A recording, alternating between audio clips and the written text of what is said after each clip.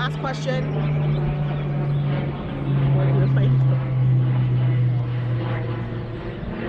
Okay.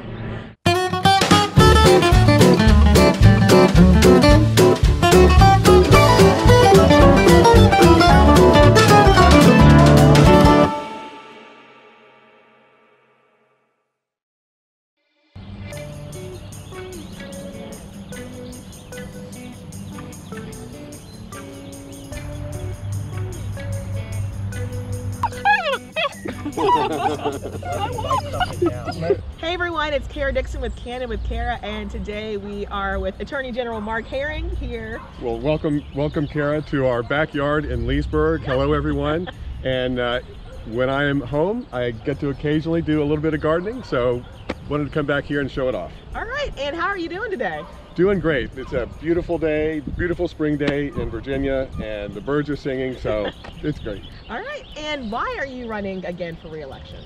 So I'm running for re-election to build on the tremendous progress we have made over the last 8 years.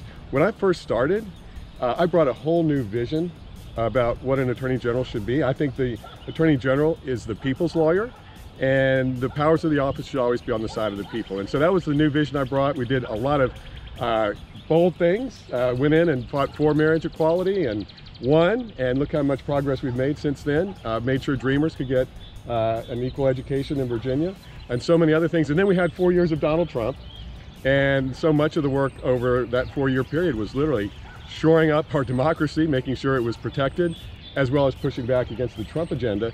And now we have a President, Joe Biden, that we can work with in the White House, a Democratic legislature, and the opportunity to build on the progress we've made over the last 8 years is just really exciting. All right, and how would you describe yourself to voters? What should they know about who Mark Herring is? Well, I am first a husband and a father. My wife Laura and I have raised 2 children here in Loudoun County, which is where I grew up. I was raised by a single mom, and my first job out of high school was working construction as a laborer. My second summer, I had worked my way up to running a jackhammer, 58 hours a week in the hot Virginia sun, and I am here to tell you, I built both muscles and character. But you know, working jobs like that with Pell Grants and government loans, I was able to work my way through college and then law school, and met Laura along the way. We fell in love, and we came back to my hometown to raise our family and establish our law practice. All right, so are you excited to get gardening? Well, it's still early, so not a lot is planted, but we've got some fruit trees, pears, apples, plums, apricots. I've got a lot of berries, blackberries, raspberries, black raspberries. So those are all coming up and starting to bloom. We've got some lettuce seeds planted. They're starting to come up, some potatoes. So, you know, love to show it off. All right, awesome. How did you get into gardening? Oh, so I grew up in Loudoun County at a time when it was very rural, and so houses were far apart, and we had a huge garden. And I spent spring, summer, and fall just doing a ton of gardening with my mom, and so you know, I grew up doing it. And the reason I think I like it so much is it reminds me of my childhood, reminds me of my mom, and growing food is something that people have done for, you know, tens of thousands of years. So it's kind of a connection to humanity in a way.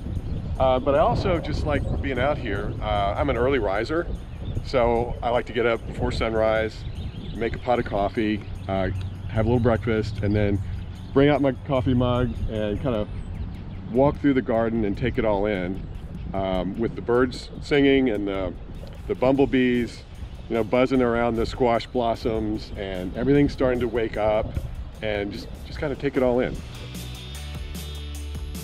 First question, what flaw did the pandemic expose within Virginia's government? Well, I think it exposed a lot of inequities in our Commonwealth, and really in our country.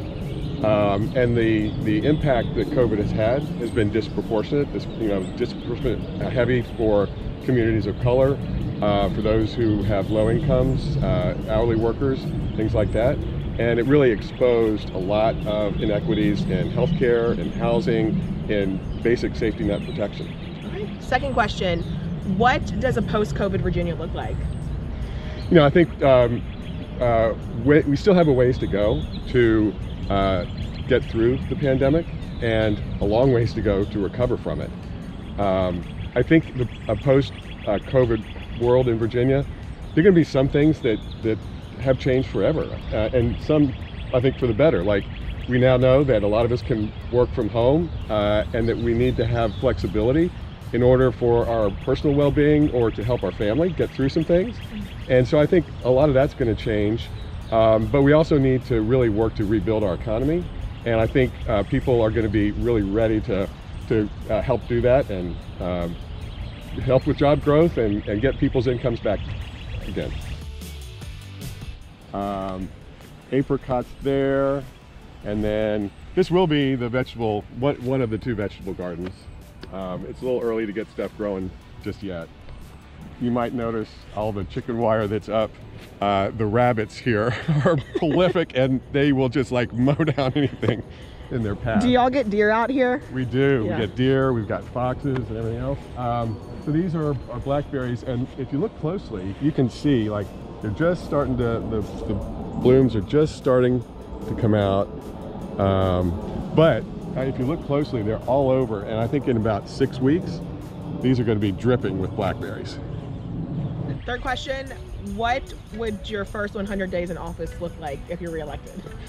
Well, it'll allow us to really build on so much of the progress we've made. You know, I think of really 3 different areas. Continue to build in racial justice and police reform. Second, expanding and protecting our healthcare and well-being. And third, probably increasing protections for workers. Virginia is a very pro-business state, but it hasn't always been pro-worker, and we need to change that and make sure that workers are protected.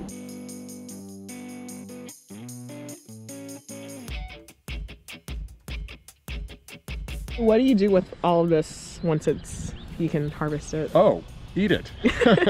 Eat it, and you know, and when we have more than we need, it's fun to give it away too. Yeah.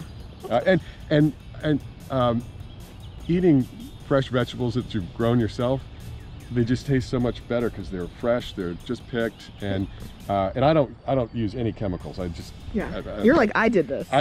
Well, but you also know that you know, there are no chemicals. You don't have to worry about any of that. The easier questions now. What is your favorite movie? Oh, wow. Well, during COVID, I haven't really watched too many movies in the theaters, but we did binge on Mandalorian, and it was a lot of fun. And I can't wait for the new episodes to come out. All right, I've actually seen that, so a lot of the other answers for people, I haven't seen those, but I'm a Star Wars fan, so. Oh, okay. All right, second question. What is the moment that's impacted your life the most, or who is the person that's impacted your life the most? You know, I have to say my mother. And I talked about how she was, you know, I was raised by a single mom, and we heard this story, my sister and I, growing up. Before we were born, my mom was a flight attendant, and she loved that job. But at some point, she met my dad.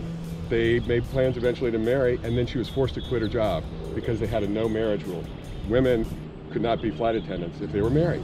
And you know, she would tell us that story and how unfair it was, and then about 25 years later, there was a class action lawsuit, and that was changed, and she was offered her job back.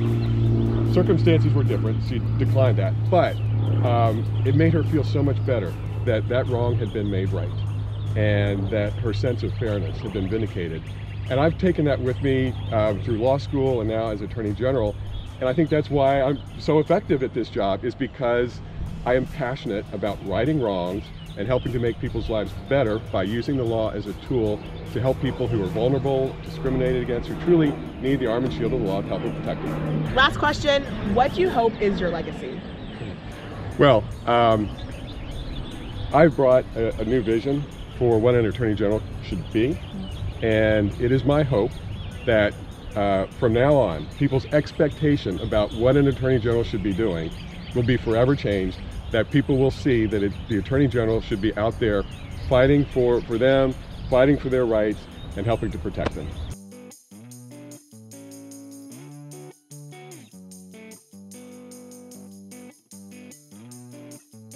Any last message you have for voters? Anything you want them to know? You know, I would just say that as Attorney General, I have put the powers of the office on the side of the people, which is where it should be. And I ask again for your support and your vote on June 8th, or earlier if you choose to vote early, and I'll see you on the campaign trail. All right. Thanks for joining us. I had fun today. All right, good.